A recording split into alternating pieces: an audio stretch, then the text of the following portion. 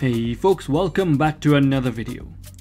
Is there a Sidequest game that you want to buy and play on your Quest, but you don't actually have a PC to install it? Well, have no fear, WaqMan is here. Today, we are going to go through how to install paid apps on Sidequest, and I'm also going to review an awesome Sidequest game that a lot of people are overlooking called Axegend. So if you enjoyed the video, then please give it a thumbs up and subscribe to the channel. Also, remember to enter my Secret Quest 2 game giveaway by liking, subscribing, turning on bell notifications and commenting #Secret Quest 2 game down below. This is probably your last chance to enter this giveaway, so make sure you don't miss out. Well, let's get straight into the video.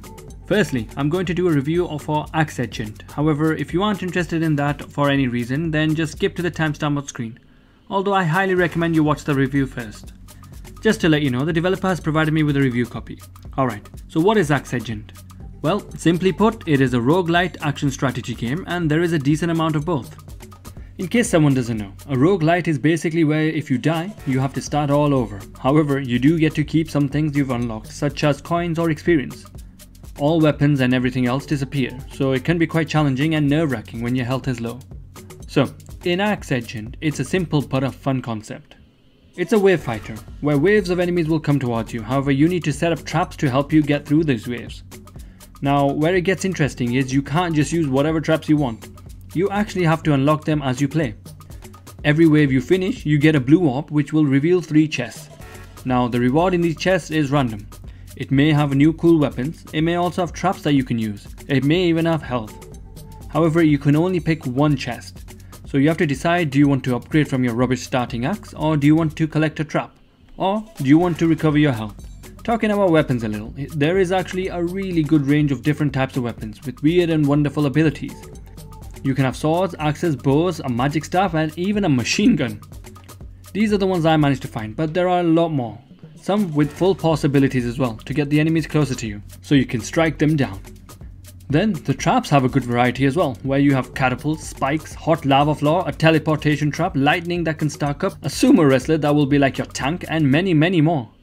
Now the gameplay itself is actually quite a lot of fun as well. There is a short tutorial, but after that you're in the midst of battle. After every wave you get about 30 seconds to set up new traps or different strategies you want to implement. You can shorten the time if you wish, but the game is actually quite tiring as well, so you may need to take a rest yourself. There are a range of different enemies, from giant spiders that when you kill sprout smaller spiders that rush you. That can really freak you out.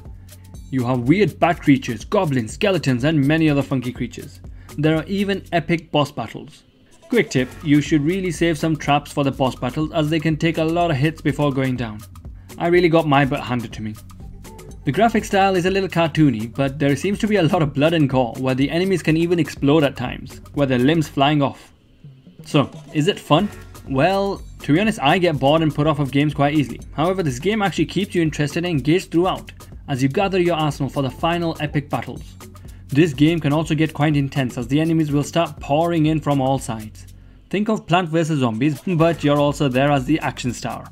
And not only that, after a few waves you will also have a mini game, and they are completely different from the main game, but the rewards you get from there you can take back to your playthrough. This keeps things different and still gives you an opportunity to get better weapons or traps. There is actually still a lot more to the game, such as leveling up your character, changing classes between warrior and archer. The mage is said to be coming soon as well, and each class has its own perks. Plus there are also many other things to do in the tavern itself. But do you know what the best part of this game is? It's the price. It only costs $6, which is an incredible price for the game. Honestly speaking, this is probably the best game on the Quest for that price. There's also a demo that you can try in case you're not sure. So I highly recommend this game as it's a lot of fun to play. Alright, now let's show you how to install the game. Before we start, iPhone users, you won't be able to use this method to install the game as Apple doesn't allow it. Okay, so if you watch my previous videos, then you can skip this step. Otherwise, you will need to do it first. Go onto the Play Store and download and install an app called CX File Explorer. I chose this because it's free without any ads, but others work as well. Step 2, download and install the Bug Jaeger app if you haven't already. Also please note that you need to have developer mode activated for this to work. I've linked a video in the description that might help you through the process. Okay, now, connect your phone to your Oculus Quest using a cable. I've linked an all-in-one adapter in the description if you don't have a phone with a USB-C port, as you can use the charging cable that came with the headset for this. Once you have connected the phone to the Quest, make sure you press allow in the headset. If nothing pops up, restart both your phone and your headset, then try again. Once you press allow, then open up the WaqMan app. Another pop-up may appear asking you to allow debugging if you haven't previously accepted that. Next, make sure you're on the packages tab in the WaqMan app. A lot of people are on the wrong tab, so it doesn't work for them. Then press the plus icon at the top and press select from installed apps. Find the CX File Explorer app you installed and install it on your Quest. When it's done installing, that's it. You won't need your phone ever again. You can now disconnect the cable. Alrighty then, once you've done that, now go onto your Quest and click on browser. Then click on the URL tab and type sidequestvr.com. Once on there, in the search box search Axegend or whichever game you want. Then click on the game. Then click on the button that says on itch. Then pay for the game. Once you've paid it, it will take you to the download page and simply press download. Once you have downloaded the game, then go into applications, unknown sources, and click on CX File Explorer. Then click on downloads and click on the game that you just downloaded and press install. You may need to enable installing from unknown sources if you haven't previously, but the Quest should ask you to do it if you need to. Once it has finished installing, go back to unknown sources and then click on the game for it to start. That's it. Now you can finally play the games that you wanted from Sidequest.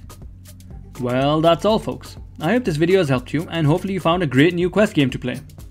If you enjoyed the video, then please give it a thumbs up and subscribe to the channel. Well, thanks for watching, have a great day, stay safe and see you next time.